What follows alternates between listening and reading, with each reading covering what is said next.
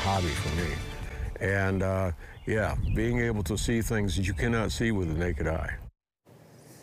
Mike Courtwright, an amateur astronomer and NASA ambassador from Rockford, is among the millions of people around the country getting ready to witness the celestial event of the decade.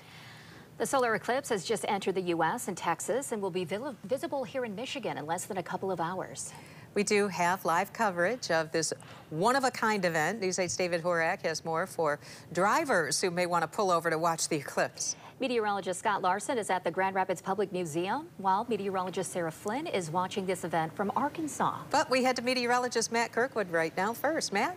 Yeah, just for weeks we've been anticipating this event, and for weeks we've been within the scope of the forecast models, been able to latch on. All right, it's going to be overcast, partly cloudy, mostly clear. This is really kind of the best case scenario for us, what's happening now. You can kind of see it playing out right now with the visible satellite loop. The clouds that we had last night and very early this morning are well off to the north and east. There's clouds to our west, but look at this. We are enjoying nothing but a bright blue sky out there at the present time. Expanding the view, this is going to be right where totality is for that eclipse. And they're going to deal with a few high-level clouds out there, but essentially that is it. They'll thicken up a little bit. But for us, this is the scene we get. Here's a live view. This is GVSU campus, Allendale. There's a bit of a breeze out there. But that breeze is out of the south and west, and that's pushing our feel-like temperatures, or our temperatures, up around 60 already. I think we'll top out right around 70 degrees today. Again, no clouds in this view as we look through the Holland camera. Temperature currently at 63 in Grand Rapids, 65 currently in Kalamazoo. Even along the lake shore, they're enjoying temperatures in the 60s with the wind turning more southwestern. I think they're pretty much going to cap those temperatures off where they are right now. Inland areas top out right around 70 degrees, so really an ideal forecast. Can't really get much better than that here across the Great Lakes, and it's great timing. I think we'll have a few clouds to contend with for tomorrow as it appears. We're looking at temperatures remaining warm today. Actually, this is going to be the warmest day we've had since mid-March. That's the extra bonus, as many of us are out enjoying the eclipse. We cool things off towards the latter part of the week, and that's going to be accompanied with a lot of rain. So enjoy the show today. We will do that, Matt. Thank you. Many places across West Michigan are organizing watch parties, and among them is the Grand Rapids Public Museum.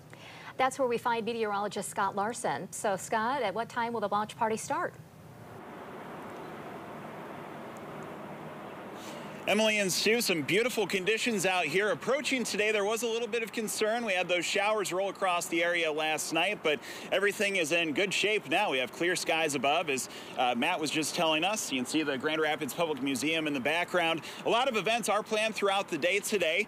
There is going to be live streams from partner locations along the path of totality, so they're going to be showing those in the theater inside. Also at the Roger B. Chaffee Planetarium, they are going to be showing some special shows and doing some astronomy-themed events and learning activities as well.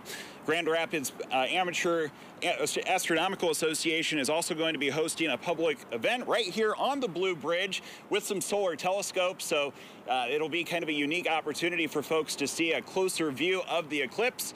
Again, that's going to be starting right around 2 o'clock this afternoon. Maximum coverage is expected to happen shortly after 3 at 3:11 today, and the event should end entirely right around 4:30 this afternoon. And as Matt was saying, it looks like the weather is going to be cooperating. We have clear skies above, just a little bit breezy, so make sure you keep your hands on those eclipse glasses as you're looking up. You don't want those to blow away, as we'll have some gusts near 30 miles per hour leading through this afternoon. But a lot of excitement here at the Grand Rapids Public Museum for this event that organizers have been planning for quite a while, and we've been in partnership with them along the way.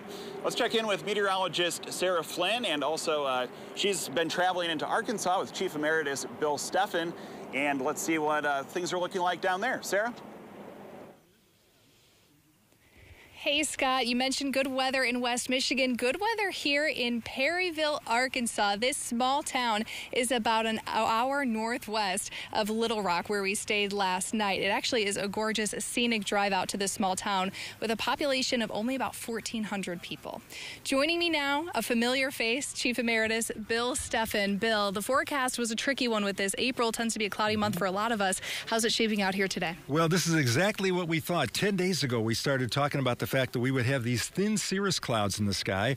By the way, as hot as it is down here, where our temperature is up into the low 80s this afternoon, up where those clouds are, the temperature is so cold that those are made out of ice crystals instead of raindrops. So it's pretty interesting. These clouds should hold here, but the eclipse should be quite viewable through the high overcast here, and it should be a fantastic afternoon. Hardly any wind here, and for those of us that are used to winter in Michigan, to bop down here and find the temperature at 80 degrees, it is warm. It is a change of pace for us for sure. Now, you traveled down here with about 50 people from the Grand Rapids Amateur Astronomical Association. Right. How has it been meeting everyone and traveling this distance? Well, they all like my shirt. You see, this says I love meteorology and cats. You remember the cats from down in the basement when I was doing the weather during the COVID outbreak?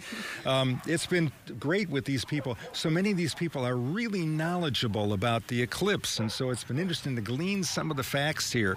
The next really big eclipse like this in Grand Rapids at 100% isn't until the year 2099.